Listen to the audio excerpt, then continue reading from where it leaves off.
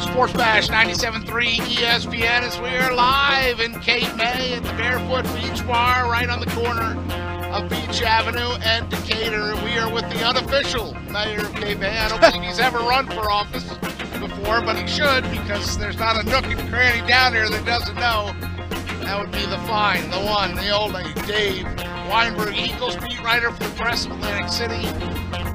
Long time Cape May resident. How long, Dave? Would you like to answer? Let's see. I'm 61, so 60 and a half years. 60 and a half. Wow.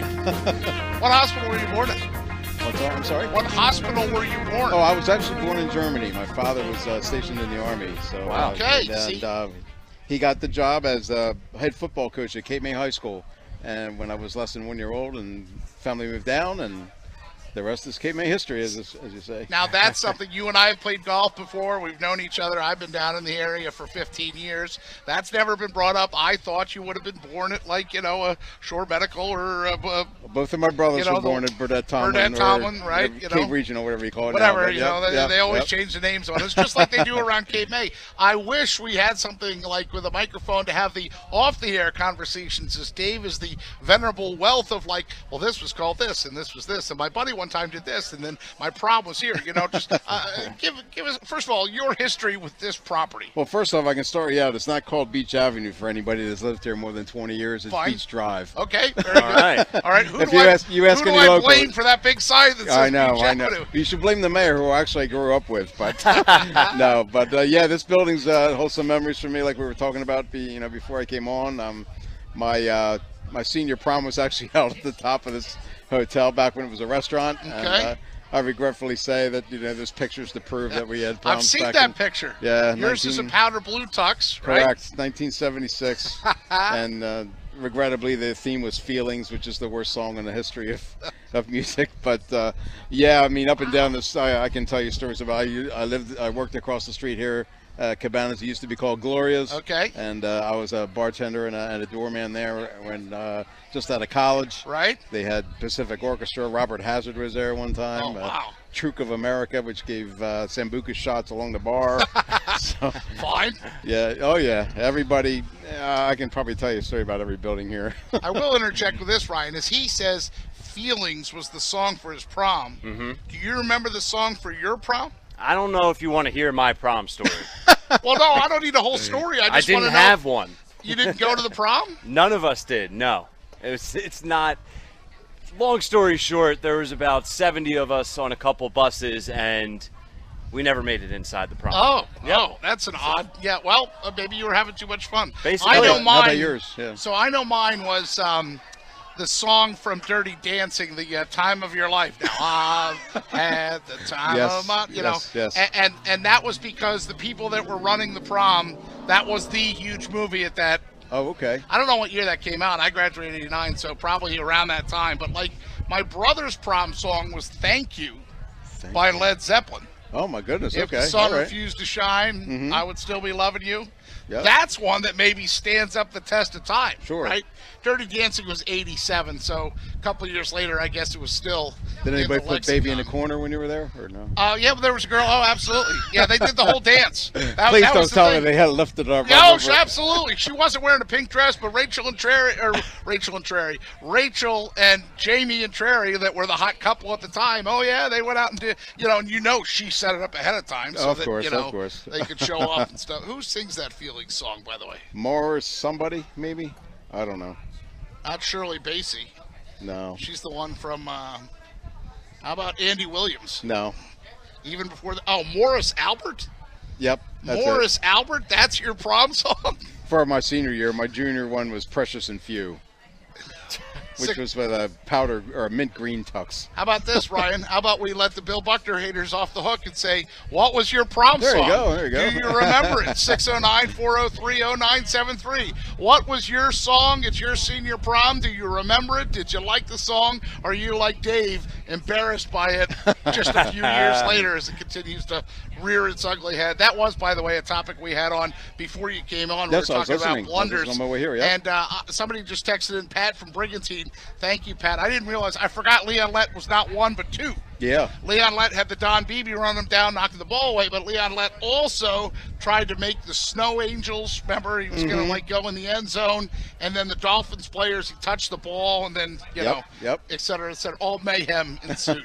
I forgot that. Was Jim Marshall mentioned? Just curious. Yes, Jim Wrong-Way Marshall was mentioned. Okay. He was mentioned very early on. Yes, and there's a guy walking around here. Thank you, sir, for bringing us the delicious 20-ounce waters. That that was clutch. I haven't cracked mine open, so there you go. Oh, no, he came by in his Vikings hat, kept pointing at the Vikings hat, and then handed us waters. But we were kind of on the air. I never really got the chance to see if he knew Jim Wrong-Way Marshall or any of the Purple People Eaters. I'm sure this is great, but has that Crush special started yet or no? Oh yeah, they're ready. Oh yeah, absolutely. Yeah, it's 4-7. Dave's got the right mindset. Well, he's got sanded issues. Oh, it is Memorial Day weekend, right? There you go. All right, so Dave Weinberg is our special guest. He's going to be with us for a couple of segments here because I just think there's so much Cape May history to mine. And I guess I will also then add this. Famous people in Cape May, right? Oh, my goodness. Over the years that have come down. Well, a couple of weeks ago, Oprah was here. Oprah? Okay, I've heard of her. Yeah. Her boyfriend or Stedman or whatever, partner, friend, pal, whatever you want to call him. Star player at Middle Township High School, was one of their first 1,000-point scorers. Right. So, they come back for a reunion at Whitesboro every so often. And, they always stay at Congress Hall. Tina Fey is here every 4th of July. Right. She's got a house here. Now, here's my Tina Fey story real quick since you brought Tina Fey up. Sure. You know Mike Frankel. Right? Yep, I worked with just saw him the other day. At TV40, and Mike Frankel, SNJ, is now. So Mike's still hustling out there. I believe his outfit is called Jersey Sports Zone. There you go, Frankel. There's your plug. I saw him at a Millville baseball game the other day. He's still shooting high school highlights on a regular basis. I want to be a part of that group. Wow. He got married. Mike Frankel got married at Congress Hall in the summer. And I want to say it was like June or July, right? It was definitely hot. He got married out on the front lawn of Congress Hall, Ryan. And while we were at the ceremony, there was some kid yelling and screaming. And basically the way the front lawn of Congress Hall is set up, beautiful front lawn, but you've got the entrance to the hotel, and then there's like just a little planted row of like evergreen trees to basically create some sort of barrier between the pool and the lawn. And while this ceremony is going on, to you, Michael Frankel, take Jenna to be your lawful, right? This kid is yelling and screaming her head off and just going bananas and wouldn't shut up. And I even said to my girlfriend, like, man, I'd hate to be the mother of whoever's that kid was, right? You know? And so the ceremony gets done, and Susan, my girlfriend, says to me, you know, is there any reason that Tina Fey would be here? Because I think I just saw her, and I think that was her kid screaming. And if you read her books, she talks about what a brat her little kid was growing up. Her book, Bossy Pants, she talks about how she didn't want to take him out in public because these kids felt so entitled and stuff. So that's Mike Frankel's claim to fame, that I said from years on he should now always say, well, Tina Fey was at my wedding. There you go. He didn't invite her, claim but to fame. he was there. All right, Fey crashed my wedding. There's a bunch of people. Anne Hathaway's parents have a house here. Now, have you ever seen Anne Hathaway here? I've played golf with her father, but I have not seen her. Wow, you played golf with her father. And when you played golf with him, did he just say, hi, I'm Bill, Tom, Joe, Frank? Like, he didn't say, like... No, well, I played golf with her parents because their mother's also a golfer, and they were very humble, very down to earth. Didn't really try to big time anything. Right. But yeah, they were very nice. It was the Cape May National, and they had a great time, had a lot of fun. Everybody knew who they were because they're here every year, and she's actually heavily involved in the theater community here as well. Right. So we had a really good time. Miles Teller grew up here. The actor, believe it or not, he was here elementary and junior high. I saw him at the Beach Club, which is down the far end of Cape May, over 4th of July weekend last year. Bunch of people that Cape May's a pretty well-known vacation spot. The late Philip Seymour Hoffman, he was here every year. He had a place in Cape May Point. Deborah Harry from Blondie, right? Yep, that's she her. has a house there now. Okay. And you see people it's kind of I guess it's the go-to place for a lot of celebrities. They just kind of enjoy it because it's not quite as crowded as some of the other places. I mean, it can get packed, don't get me wrong, but there's also, if you want to get out of the get out of the way and have a little bit of solitude, a little bit of quiet time, you can do that too. Right. So what's a hidden gem in Cape May? Like, what's something that you know that the average person doesn't know? And if or you a don't place? want to reveal it on the air, Yeah, I don't by all want to tell you. Yeah, all right. Well, that's fair. It doesn't have to be a place if you want to keep that. Boy, let's see. Boy, that's tough. A hidden gem. Could be anything, you know. I mean, whether it's a beach or. Well, my favorite beach to go to is all the way down at Trenton Avenue, where the Peter Shields Inn is. I don't know if you know where that is, but right down there. Well, not many people know that there's no parking meters down there, which is a big selling point. Yeah. But up until, I want to say, 15 years ago, there was no beach there. The farthest north or east, if you will, beach that was here was Philadelphia Avenue. They had this major beach replenishment project, which is why the beaches are now maybe 5 times the size as they used to be. Yeah. But they created Trenton Avenue, Reading, Baltimore, Brooklyn Avenue. Poverty Beach is all the way down the end. Poverty Beach is probably like a hidden gem that a lot of people don't know about. Nice. The surfers will probably be mad at me for revealing that because they really enjoy it there. That's their spot, huh? My favorite spot is Trenton Avenue, though. It's right down the street from where I grew up. I still own that house, and there's a 2.5 block walk to the beach. Right. So are there stages, not to reveal exactly where your addresses are, but you have your parents' house that's right near the beach, and then you have your house that's a little farther away, right? Yeah, I actually, I grew up there. I still own it. Or my parents' house, I rented out to a Coast Guard family. Okay, Because wonderful. like you had mentioned earlier, I guess the Coast Guard is a really huge part of this community. The only recruiting training center is here. Right. It used to have one in California, but they closed it. So now it's, if you want to go in the Coast Guard, you got to come through here. And so it's Arnold Palmer went through basic training here. Yep. Everybody used to play golf at Wildwood Country Club, or I think it's called the Shore Club now. It is. But yeah, it's I still own that house, and I live out in North Cape May, which is near the ferry, I guess is the best Okay. way to put it. All right. But hopefully moving back here pretty soon. Oh, there you go. I see downsizing to come full circle, and yet Yeah. even though you're near the ferry, if you're going to come down to the beach, you'll stash your car at your place down here, right? I mean, I hate to be a snob about it, but you will not catch me on a bay beach. Yeah? You just will not. The horseshoe crabs, greenhead flies. I'm with you, man. I'm with you. Everything else, there's no. I mean, I go to the Escape the Cape Triathlon. I go in that every year. That's coming up again this Sunday, as a matter of fact. That's the only time you'll see me swimming in that bay is for that race. So, no, I'm an ocean guy, sand in my shoes. I have a hard time even crossing the bridge. We're spending a few minutes with Dave Weinberg here as he's here live with us at the Barefoot Beach Bar, and I'm calling him the unofficial mayor of Cape May. You know, The mayor and I actually grew up together, Chuck Lear. Right. We were in the same kindergarten class together. Is that right? Oh, yeah. And yeah, he's yeah. the one that changed the sign to Beach Avenue? That's No, who we no. blame? It was done before that. Aha! Because my wife's relatives used to own with the Rusty Nail and the Beach Shack. Yep. He used to call it the Coachmans back then, the Hober family. And my wife used to work the front desk, and people would always get, when GPS first came out and maps, everybody would type in Beach Drive. And that's the street that the bay is called on. So everybody would be driving up and down the bay looking for hotels and, where am I, where are they? And so you'd have to say, no, it's really Beach Avenue. So, yeah, but since I was a kid, everybody who grew up here knows that that's Beach Drive. Technology. Yeah. Yep, see you millennials, Ryan, you're glued to your phones. I know, we Just ruin gotta call it everything. the old name. I've been able to ascertain the roars of the crowd. As much as I'd like to say it's for Pete Thompson or Ryan Rothstein or Dave Weinberg, no, they're playing football by throwing the Nerf across Beach Drive There you go. to the beach, and then if the person catches the ball, they erupt in cheers. I don't know if that's safe, but hey, that's what they're doing. So God bless them all. Come out and watch the fun and join us here at the Beach Bar, the Barefoot Beach Bar at Marquis de Lafayette in Cape May, Ryan. We're cruising, PT. Dave Weinberg, like you said, joining us for an extended edition. We're going to take a quick break, but Dave's hanging out. He's not going anywhere. We're going to have some fun, talk a little bit more Cape May. Sounds good. Maybe whatever else you want to Little get Eagles, into. little boxing, little blackjacks. Eagles. It's all on the table. It's all on the certain table. Marcus Hayes has been known to vacation here, too. So Aha! Oh, there you go. And Marcus Hayes Secrets out. is joining the show at 5:30. All right, welcome back. Sports Bash, live on location, Barefoot Beach Bar, beautiful Memorial Day. Really could not ask for a better day. Hanging out at the Marquis de Lafayette Hotel. Ryan Rothstein, Pete Thompson, and Dave Weinberg, the unofficial mayor of the city. We're going to get that that's your new trending. title. Yeah, Absolutely. that's your new title. Follow him on Twitter Press AC Weinberg. He's an Eagles beat writer for the Press of AC. Been around for a long time.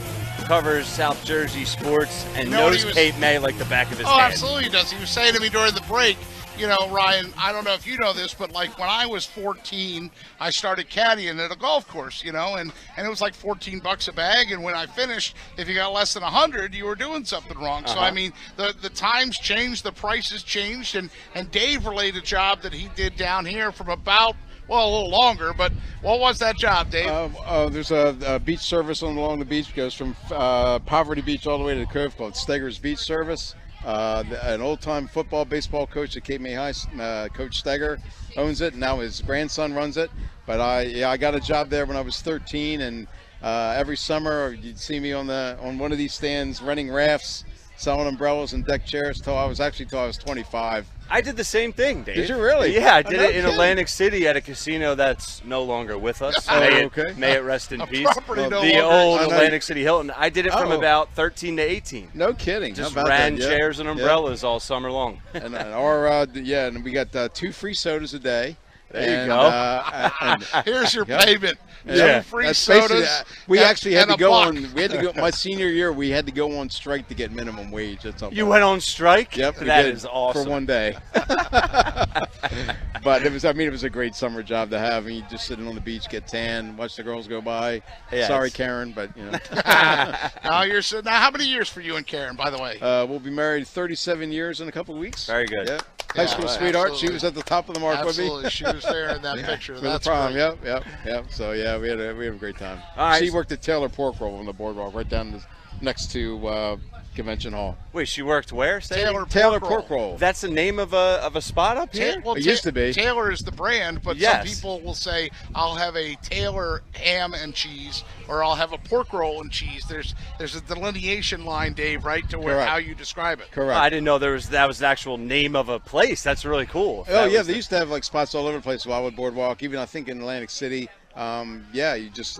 there was a family from Pennsylvania that owned it. It's not there anymore, but nice. Yeah, my girlfriend at the time, now my wife, worked there for summers all through high school. Now, beautiful. Pork roll's just the little, it's a small piece of meat, right? It's a circular thing. You can still get it in the Acme. But I'm saying that's not a full meal. No. I'm segueing here. You've had a few full meals down here, too, as he was asking you for hidden gems of Cape May, by all means. I don't mean to be. The floor is yours, Maestro. Oh, I don't mean to brag, but I'll put Cape May's restaurants against anybody's in the state.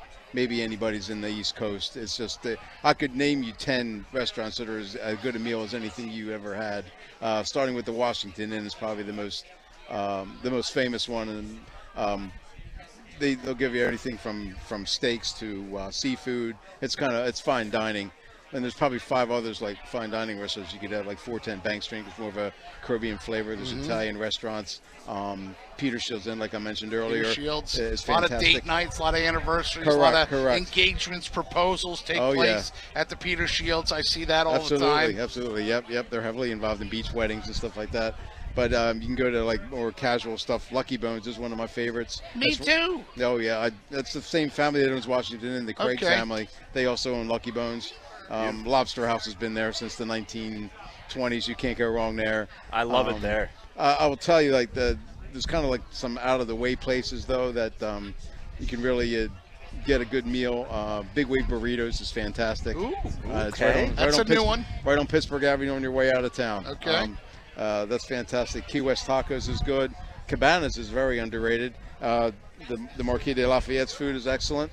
We have to include the home team. Yeah, very good. Oh yeah, absolutely. Yep. I don't know if you like fish tacos. There's probably like 10 places. Love fish tacos. I'll put that one against anybody. All right. Rusty Nails are fantastic. Key West Tacos are fantastic. Big Wave Burritos are great.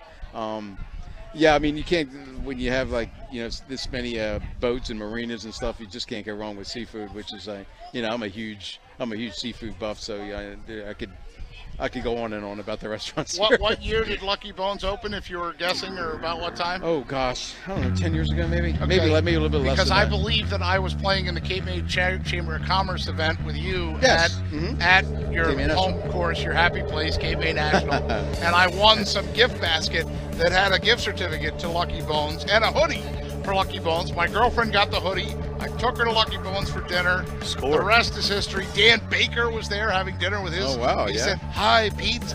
Now dining at Lucky Bones, Pete Thompson." Thompson, number 2. Yes, yes, no doubt. Ryan, Pete, and Dave hanging out on this beautiful Memorial Day Monday.